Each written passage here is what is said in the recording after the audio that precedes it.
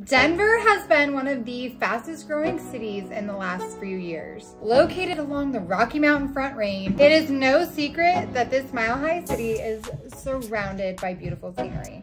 So with that, we are gonna go over a few things you may want to consider if you're thinking about moving to Denver, Colorado. Hey guys, welcome back to my channel. It is Linda Barr, your Denver North Realtor. Don't forget, boy mom and MRP certified, which means I am a military relocation professional. So perfect if you are relocating to the great state of Colorado and coming to Denver. I am here to help you with all your real estate needs, on top of putting out all this content, making sure that you guys are well prepared for making the move. So as always, I will have all my information linked in the description box below, and it will be right here on the screen. As I stated, Denver has been one of the fastest growing cities, and it's really not hard to see why. Obviously, I moved here. I am a California-born native who moved to Denver in 2012, and obviously I'm still here. Not only is Colorado full of beautiful scenery to some of the best skiing and mountain climbing in the world, it is also the engine for a booming regional economy with a strong job and income growth in recent years. The first thing I want to talk to you guys about, because I feel like not a lot of people put this in their forefront. They're just like, oh, I want to move out to Denver. Well, Denver is surrounded by a plethora of cities, other little outlining things. So you have Denver, then you have Lakewood, you have Aurora, you have Brighton, you have Fort Collins, which is way north, you have Castle Rock, which is more south. There is just so many places to choose from.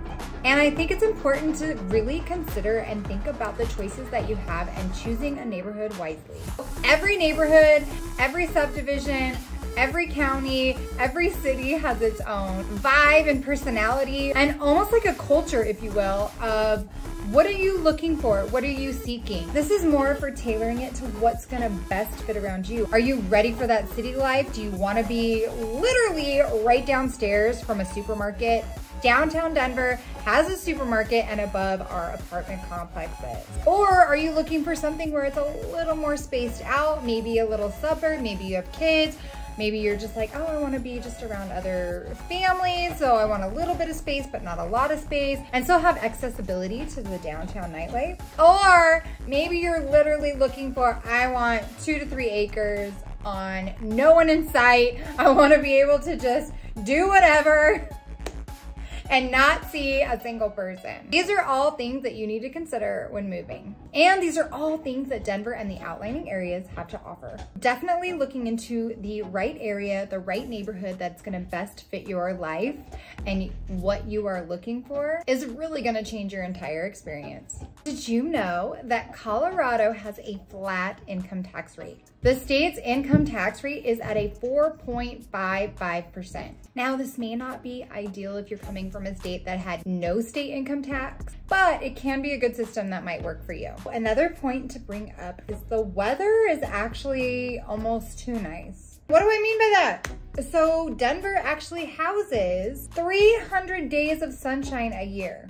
Yeah, I was shocked too when I moved here. And this ranks it in the top 5 for the nation. Even though we get over 50 inches of snow a year, this is really due to the big storms that we have, and it rarely sticks around long enough to even notice.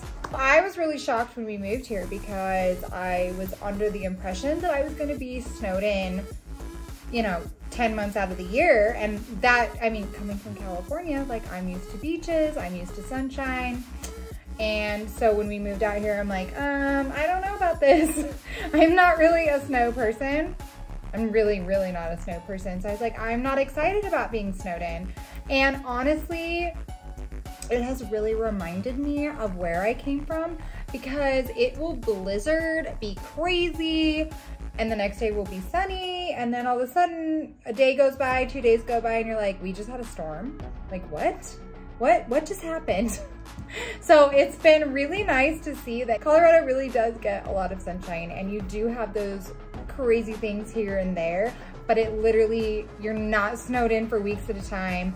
You're not snowed in, I mean, where I'm at. And honestly, people that live here, the real complaint is that sometimes the weather is too nice. People are moving here because they're like, oh my gosh, we wanna be snowed in. We wanna be completely engulfed in snow and craziness and ski 10 months out of the year. And then they find out that the weather is actually not that bad. Like, we get all of the seasons. You get the winter, summer, fall, spring, but you're not necessarily snowed in like if you were back in like South Dakota or some places in Wyoming where you're like, oh, hey, I wish I would have gone to the store because now I can't leave for a month. To piggyback off of that, knowing like, hey, yes, we have 300 days of sunshine, but to me, my thought process was it's not usable. So when I think of sunshine, I'm like, I'm sitting on the beach, burning my ass, right? Getting my tan on, we're good. Whereas here, like, it'll be -10 outside and there's sun, but to me that's not usable sun, if that makes sense. Because of the high altitude here, we are sitting in Denver, it's at 5280. The sun is literally that much closer to you, which you don't, I mean, for me, like, I didn't think about it in that manner. I was like, I'm used to like baking on the beach. I'm used to getting burnt. Denver has a little more, Denver has its own little definition of burnt. You can easily get sunburnt walking around for an hour outside because, you know, Denver actually has a lot of outdoor malls, which was another shocker to me. It's like, you're in a snow country. Why would you have an indoor? Like, where I'm from, all the malls are indoor. I never even really heard of an outdoor mall in my area of where I was. So moving out here and knowing like, oh, indoor malls aren't really a thing. It's like, oh, really? Because it's like freezing cold out here. Why would you not have an indoor mall? With that note, just make sure, even if you're used to the sun, if you're a beach bum like me and you're used to it, the California sun is definitely different than the Colorado sun. Another thing to address is going to be the altitude. I said it earlier, we're at 5280, which is 5,280 feet above sea level. What does that really mean? The elevation can really take some adjustment.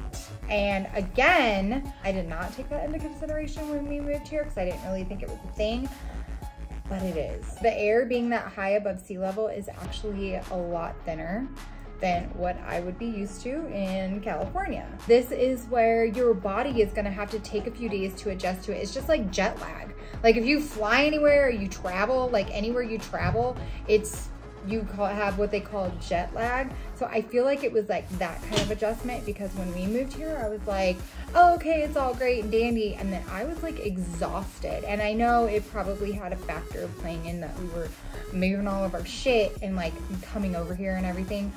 But I never factored in that the altitude would take a toll. I'm very active, like I'm used to going outdoors, I'm used to hiking, I'm used to playing tennis, I'm used to doing all the things that I do out there.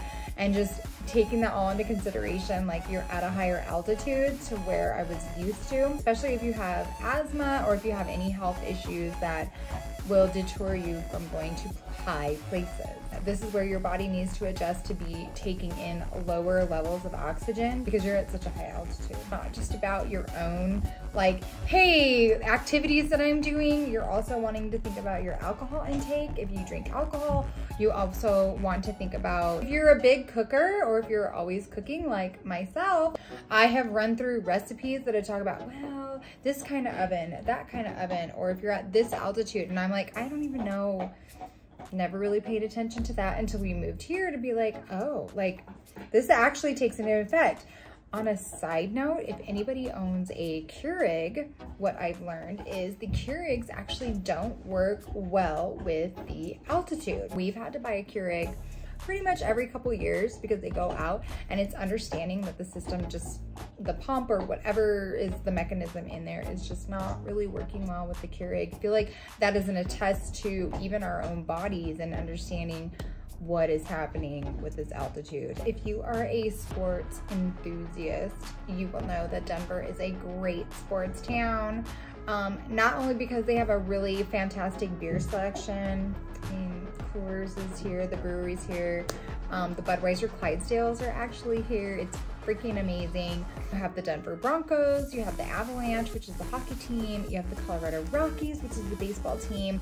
Even if you're not if that's not your home team, you will still find the support of other sports enthusiasts. I know that they really, really love the Broncos. Like, that is the home team. Obviously, Broncos Stadium is right here in downtown Denver. So is the Coors Field, which is the Rockies Stadium. I am not a Rockies fan, but we go there all the time because I am a Dodgers fan. Yes, I'm from California, so I am a Dodgers fan, but I love going to Rockies games. Having that experience, like, it's not really about the team.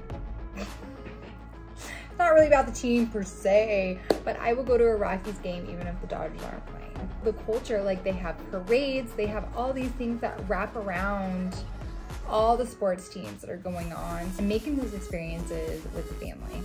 Denver can be a really great place to live, and because it has so much diversity, because it has so many options, there's so many outlining cities, there's so many outlining communities. It's literally looking into what is going to work for you in your situation, or what you are looking for. What kind of experience are you wanting to have? If you're wanting to have the city life, or do you want to have some space? Do you need to be in a suburb?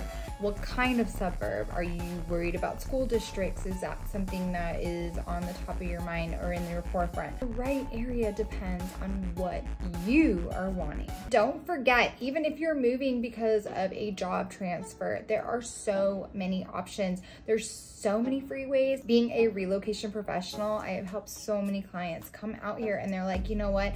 I work literally in the heart of Denver, but I don't want to live in the fast city-paced life. Like, I need this and this and this. And we've been able to find them the certain communities, the certain areas that give them the experience that they are wanting, to where the commute is not horrendous and it still works within their family dynamics. And that is it for today's video. It's literally just to help you kind of think and prepare. Don't forget, all my information is linked in the description box below, and it's right here on the screen as always. It's just to help you guys figure out and maybe start getting the wheels turning on what are the things that need to work for you, and getting with your professionals, getting your team in order. I know I've talked about this before, but getting those team professionals, getting your lender, getting your realtor, everybody who's on board with whatever you need to do for the move, and getting ahead of the game so that you know what to expect when you're coming. Keeping everybody on your team on the same page is another thing that keeps you moving in the right direction.